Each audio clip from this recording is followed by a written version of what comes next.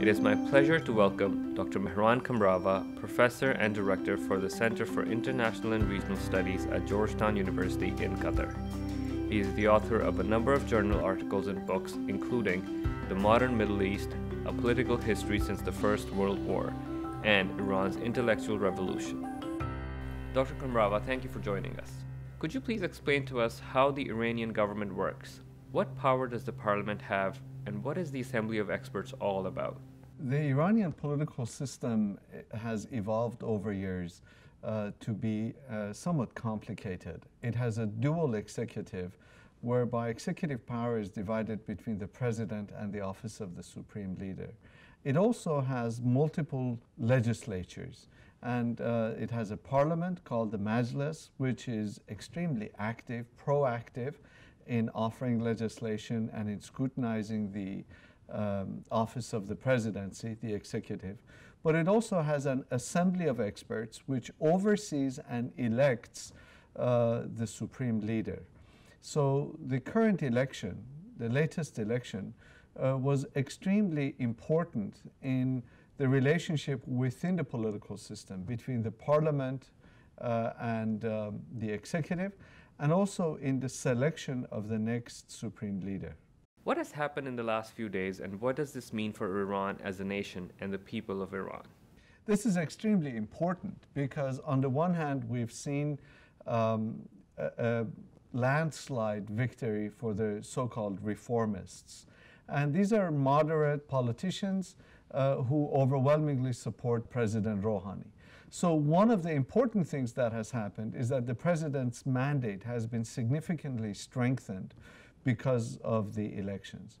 We also see, quite importantly, interest and input in the election for the Assembly of Experts. And this is the first time where we see multiple different factions and different parties being elected into the Assembly of Experts. And that is important for the selection of the next leader. The current supreme leader, Ayatollah Khamenei, is 76 years old.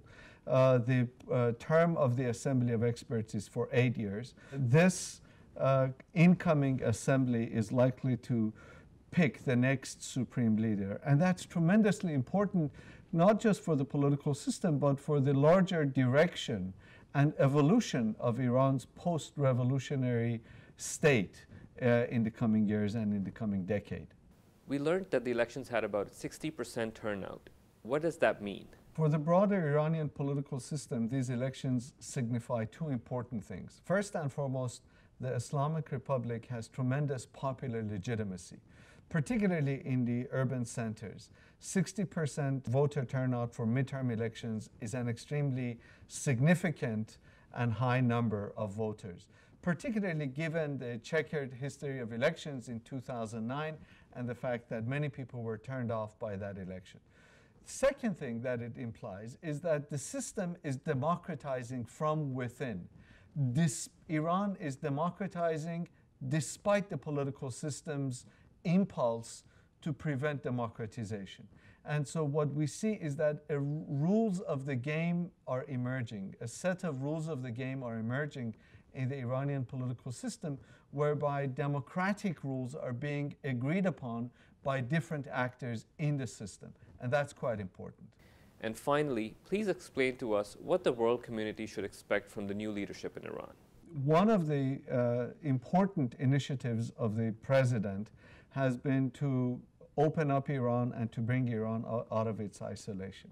And now with his mandate having been significantly strengthened as a result of these elections, what we see is that this trend is likely to continue in the foreseeable future.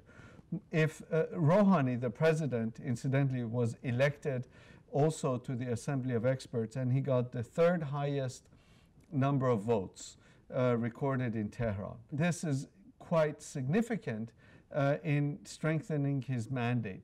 The top and the second highest vote getters were also strong supporters of the president. So what this is likely to tell us is that The president will most likely be re-elected in 2 years because he's got tremendous popularity because of the nuclear deal and the trend of opening up Iran to the outside world, making sure that Iran comes out of its isolation and encouraging foreign investments to flow into the country are likely to continue at least for the next 6 years under the remainder of President Rouhani's first term and most likely in his second term. Dr. Kamrava, thank you for being with us at this important time in Middle East history. This has been The Expert Voice, brought to you by Georgetown University in Qatar.